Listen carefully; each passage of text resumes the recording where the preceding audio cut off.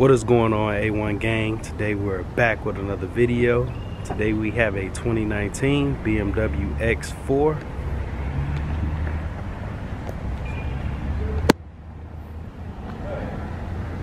Similar to like the X6 as far as like the design, but it's a lot smaller. And how it has like that sport back like look to it. Very beautiful SUV.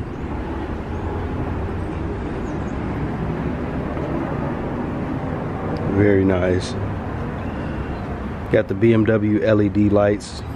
As you can see, it says BMW right there.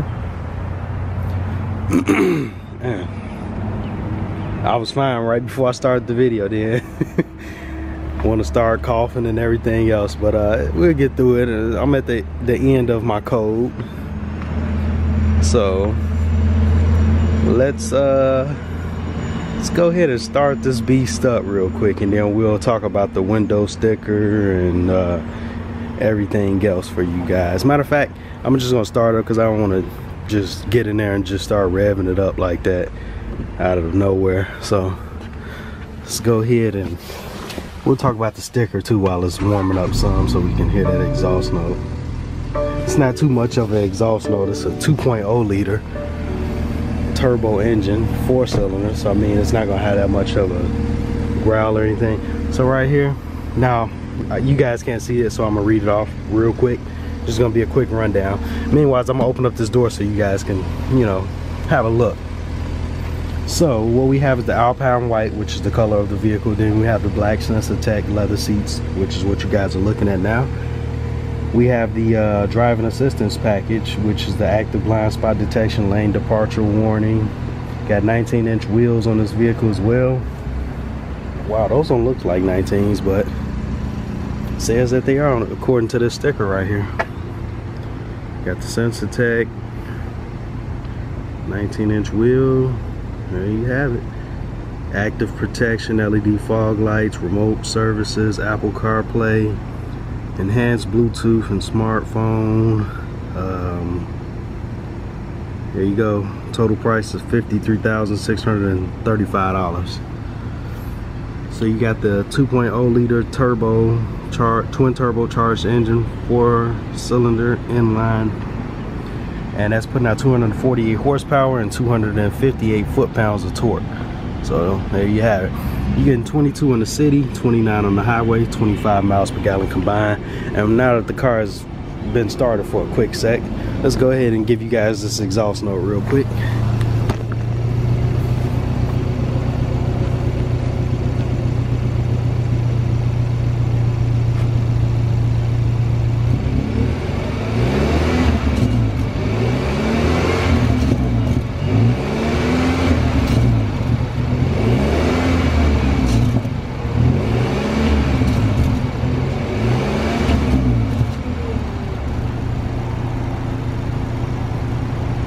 So like I said, it's not that much of exhaust note. It's very quiet, so not too much to hear from it. Let's take a look underneath the hood real quick and take a look at those headlights as well too. So very beautiful headlights with them on, and the grille is an active shutter, and right now it is closed. When it gets up to operating range and everything, it opens up, cools the engine down. Right underneath the hood, you got the twin turbo 4-cylinder inline.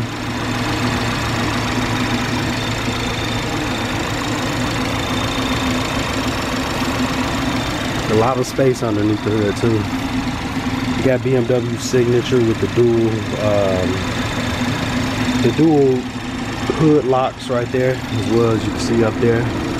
So it's no, when you open up the hood, there's no locking handle or anything that you got to pull. You just pull up on the hood and it opens, and then you just slam it down just like that, and it closes, and it locks both of them in place, so you won't have to go out of your way to try to push down harder. Alright, I found the blue and white one. The GM thought it was so hot, he's driving it. Parked on the side, I'll get the keys. Okay, appreciate it. So right here on the inside, that's my guy Eddie. You know, he helps us out here at the BMW dealership. That's my guy. That's all I can say. If y'all look for a car, come up here and ask for Eddie, man. The guy's a great guy. So right here you got soft touch material. It's not leather or anything, but it is soft touch. You got the wood. I'm not sure if it's real. I'll leave that up to you guys. But no leather wrapped or anything, right? It's just soft touch materials. This feels leather, but it doesn't have the stitching or anything to it. But $53,000, you know. Need I say more? But let's go ahead and get in here real quick. We'll talk about the inside some more and just go over some of the features. So you got the thigh pad support right here, typical seat buttons right here, memory seating, power mirrors that folds in. Let's get in here real quick. So $53,600 and some change is what this is. You might as well round it up to $54,000. Do I think it's worth it? Let's see. Do I think it's worth it? I'm gonna go with a maybe. I'm gonna go with a maybe on that one, just because at $54,000, I don't like this wood right here. I'm not a big fan of shiny wood. That's just my opinion. If it would have been flat wood and I could see some deeper striations letting me know that it's real, I would have been fine with that. But it's just not enough luxury amenities in here at $54,000. That's just my opinion. So to each his own. And anything after this is just me. This is just how I feel. I don't know if everybody feels the same way.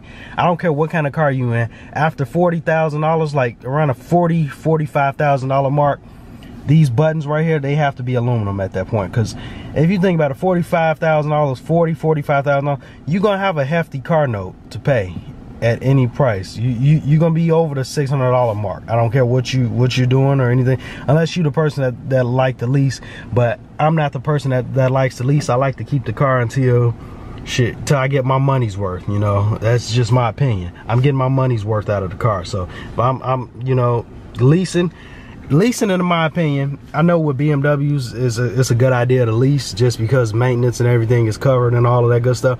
But when you driving another car, as far as not a BMW or something like that, and you want to buy it, it's just, leasing to me is just, it's just a waste of money, because you're in the ever-ending hole of having to buy a new car all the time. New car, 2-3 years. That's just money that you're never gonna own a vehicle at all. So why not just finance the vehicle, pay it off, keep it till the wheels fall off of it, basically, and then go buy another car at the end of the day, because you're not having to spend that money at the end of the day once your car is paid off. You're not have to spend all of that money. Buy you some aftermarket warranties, keep the maintenance up, and you're good. Versus leasing, where you just steady spending money for a car that's never going to be yours. That's just how I see leasing. If you guys see it another way, please let me know.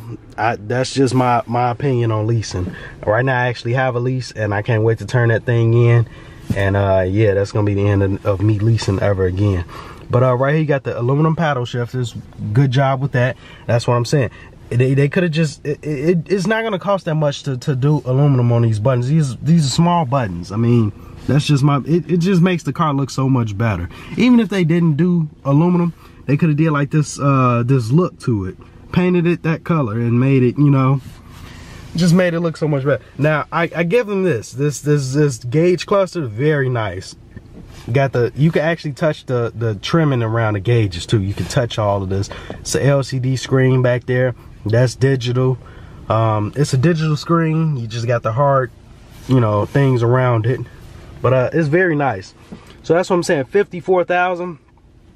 I mean, I would just see what other competitors have to have. I'm not sure exactly what this car or what this SUV goes up against. But I mean, you know what? As a matter of fact, I would, because $54,000 isn't bad for this, just because of the interior layout and everything. Because when you think about it, Cadillac charges what? I think I did a XT5. Cadillac wants $52,000, and that was like a base model XT5. There's no way in hell I would have paid $52,000 for that. And I'm a Cadillac fan. Like, I've grew up around Cadillacs and everything, but I couldn't do it for that. But yeah, man, the interior is nice. It's just some stuff that, I mean, you could have got a higher trim, and maybe, I'm not sure the trim levels in this segment, but maybe with the different trims you probably get a leather stitch dashboard and all of that good stuff like that, but who knows.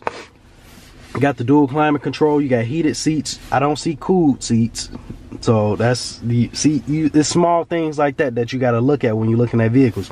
You see the heated seats right here, no cooled seats. I don't see any cooled seats. You got the dual climate control. Do you have the gesture control in this vehicle? No, you don't have the gesture control. So this is your intelligent safety system right here. This is how you turn on all of your safety features and everything, basically. So if a kid is running out, the vehicle will brake itself. Cruise control, it'll brake itself. If it senses a car is in front of you, you can't stop in time, stuff like that, it'll brake itself. It does everything. It has the Apple CarPlay, it has the maps and everything like that. Let's take a look at the map if we can. Navigation is not active. All right, we know that. Maps looks very nice and updated. It doesn't look old or anything like that. It kind of look old when you zoom out like that, but when you zoom back in, looks nice. Then, you know, lets you know that you're at the BMW dealership and shows you some stuff around it. I mean, it looks nice overall. It's simple, easy to use system. Once you get used to it, let me say that, once you get used to it, it's pretty cool. This is a touchscreen too. It's very responsive. I know some cars, they still have you know, where you can't touch the screen. Like some Lexuses, you can't even touch the screen at all still. They just don't want you touching the screen. They want you to use a little trackpad. You can customize this. You can move things around, as you see I'm doing right now. Bam, just like that. Pretty cool. You got a CD player right here. That's probably for your disc for your navigation. 9 times out of 10 is probably not, just because most maps are on a SD card. So you got a CD player there though. X4 on a little thing down here. You got some storage right here, cup holders, USB pocket. Got the 12-volt right here. Yeah, man, the interior is not bad. I like the interior. I just don't like some of the materials that's used, but as far as the layout and everything, I love it. Like, I just wish this wood right here, they should have just continued it throughout over there to the other door. But I mean, nonetheless, very gorgeous interior. Got the somewhat of a panoramic roof, not too big because of obvious reasons, the way the roof slopes. And you got this little mirror. BMW, stop doing this. Just give me a full-size regular mirror right here with the LED lights. Mazda had the LED lights, as I mentioned before. Very nice vehicle overall though. I can't, there's no denying that. So when you get out the vehicle, you know, it shows you can't do anything to this thing, which sucks. But you got the heated steering wheel. Also down here you got sport, comfort, and eco. So when you put in a sport mode, the gauges turns red right there. Then you got a sport plus. Then you got the individual where you can change the throttle, all of that good stuff, the response. Then you got a comfort mode, which gauges turn to like the regular color. Then you got eco where they turn blue. Just like that. And let's see if we can get those. So this is your parking sensors and everything. It shows you what's around the vehicle. Right here you got your camera, nice crisp camera as well too. And it just shows you everything around the vehicle. It's very nice. Let's go ahead and get in the back seat real quick, show y'all the headroom, leg room, you know. Same materials on this back door that's used on the front door too. Very soft seats, very, very soft. Let's get in here. Headroom is great. I'm back here chilling, man. Leg room is good. Like I said, it's kind of a panoramic roof. It's a modified like panoramic roof, just because how the roof slopes, as you can see how it slopes. So they couldn't put a full size one because it would have messed up like the tracks or something like that. But it's very comfortable back here. You got the vents back here. You got the climate control too.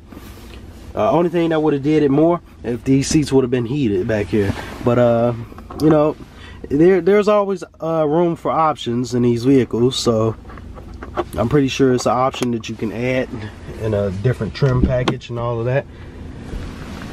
So let's get out and show you guys what's in here. So right there you got your cup holders. Opens up in a 2-piece configuration. And let's open up the tailgate or the hatch or whatever you guys would like to call this on this vehicle. Let me get the key first. Just open that up and it opens up pretty quickly. And you don't get a spare tire on this because you know you got the BMW run flat tires. So you got the little storage organizer. Seats lay flat so you can have that much more of room. You got the cargo cover, and it also covers up the window too when it's down. You just hit the button right here and it closes that up. And voila. And yeah, man, I think, yeah, 54 now actually seeing it more, I think it's definitely justifiable and worth it. So the shutters still haven't opened up on the grill, which is weird to me, but it is what it is. I like the sleekness to it. That's what I think it is too. It definitely doesn't look like anything else out there on the road. So yeah, man, just like that, this video is over. I'm gonna see you guys in the next, and thank you for watching. I'm gone.